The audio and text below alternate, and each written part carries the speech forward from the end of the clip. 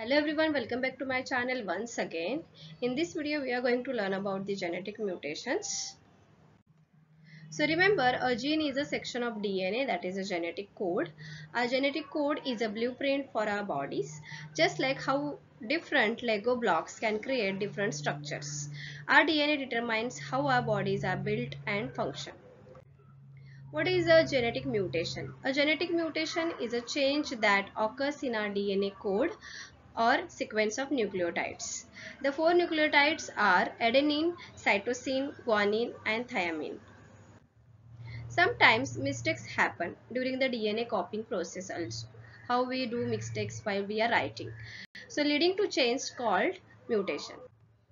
What causes mutations? There are errors in DNA replication during cell division, exposure to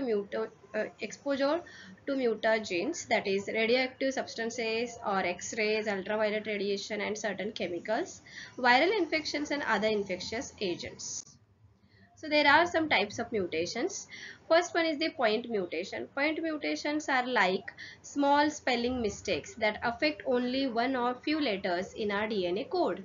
A single base pair may be added, deleted or changed. For example, a G, that is guanine, might be swapped for a C, cytosine. Insertions or deletions are examples of point mutations. They are like adding or removing Lego blocks from the blueprint, causing the instructions to be read differently. Types of mutations, the second one, that is chromosomal mutations. Entire section of chromosomes can be rearranged or lost. One or more genes may be swapped or deleted. What can happen?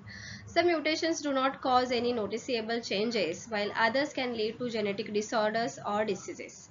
Mutations can be even give an organism an advantage in its environment, leading to new traits or abilities. You can say species evolution.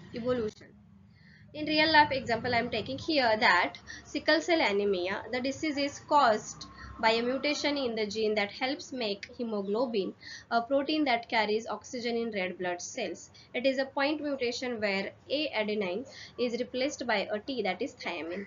This is the short video on genetical mutations. Okay, I hope you understood about the what is mutation and the types of mutations.